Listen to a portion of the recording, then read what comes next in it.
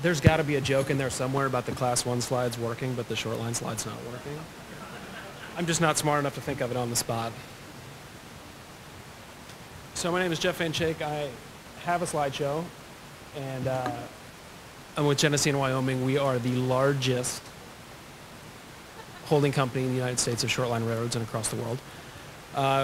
We're traded publicly in the New York Stock Exchange with a $4 billion market cap, 122 railroads across the world, 115 in the U.S., and about 13,000 track miles. So as in Class 1 terms, that puts us 6th in terms of track miles between Canadian National and Canadian Pacific.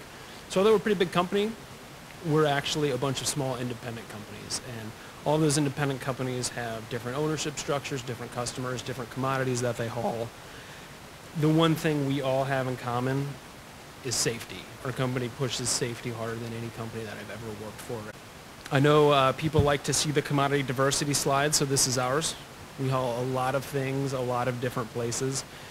In Texas specifically, our biggest commodity is inbound aggregates, but some of the more interesting ones are, does anyone know what the favorite soft drink of Texans is? There you go, DP. We haul corn syrup inbound to make Dr. Pepper.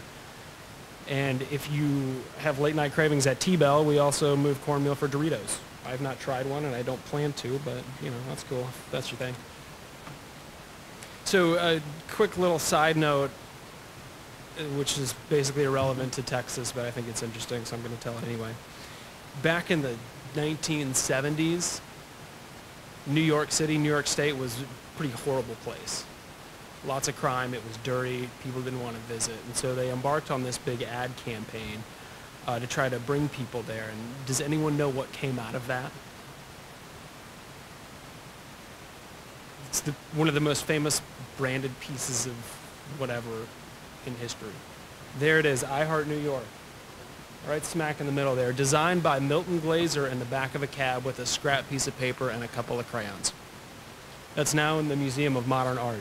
So the connection to I Love New York and Genesee and Wyoming at home is that our chairman at the time, a guy named Mort Fuller, was friends of a friend of Milton Glaser. So Milton Glaser designed the Genesee and Wyoming logo and color scheme in 1979. All that to say that we did not copy BNSF's color scheme. I think quite the contrary. They copied ours. I will take applause for that, if you're interested. So quickly on G&W in Texas, we have 7 short lines, all pretty small ones. We have more short lines in Texas than Watco, but they move substantially more traffic than we do. I know where I'm beat. You know, we're pleased to be here, and we think there's a lot of growth and a lot of opportunity in the state, and we've seen as we've tried to grow as G&W and as a part of the Texas Railroad Association, Texas Shoreline Railroad Association. There's a lot of opportunity, both for new customers, for new economic development initiatives, and for new funding programs. So what I'm going to walk through quickly before turning it over to Ryan down at the end is 4 basic blanket statements of how our Texas Shoreline Railroad Association is going to view the interim session here and then the 2019 legislative session in Austin. And we kept them pretty broad because as railroads, most of the time, we play defense. We very rarely get to play offense, so a lot of these are defensive statements. First one is we're going to try to increase our presence in Austin. It's something we worked hard at this past year, going down a bunch of times, meeting with legislators, shaking hands with staffers, going to see the administration folks. And the reception that we've gotten has been one of, as Laura mentioned, where have you been our lives? Because we've been around for a long time, we just haven't had anyone down there to tell the story. So as we continue to grow and we continue to tell our story, we hope that opportunities like being a part of the Texas Freight Advisory Committee will continue to push, and having meetings with people in the Lieutenant Governor's office, and you're stealing my thunder on that one, it's just, there's a lot of work to still be done. And so we do take a part in Texas Rail Day with the Class 1 group, and any other opportunities we have, we're going to continue to try to push our message because we think it's a valuable one for the local communities who don't necessarily have the bandwidth to send people to Austin to push for their cities and towns and the things that they need. Secondly, we're going to ensure modal equity among transportation modes. That's a fancy word for please don't increase truck weights. Big deal for us. We see a lot of diversion in states that have increased truck weights, specifically in Ohio. There's an example of coiled steel. In Colorado, it's, I think it was barley, or I'm sorry, not barley for beer. Maybe it was malt. You know what I'm talking about? Anyway, serving the Coors facility in Colorado. A lot of diversion there that impacts ultimately not only the railroad, but the infrastructure, the roadway infrastructure that's driven on. Thirdly, we're going to push back against overreaching regulatory initiatives.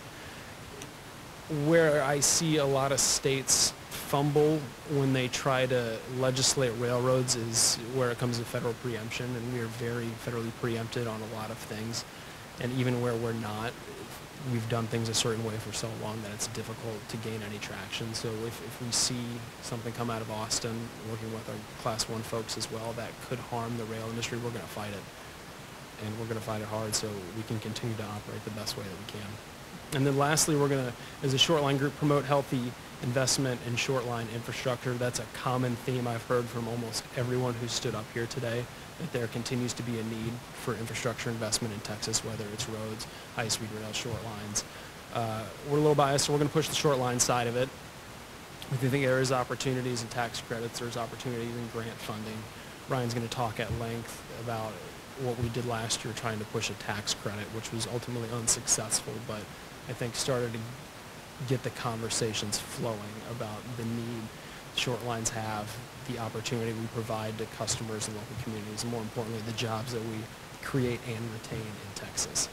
So that's my high-level overview. I'm happy to answer questions after this, but Ryan, you want to take up and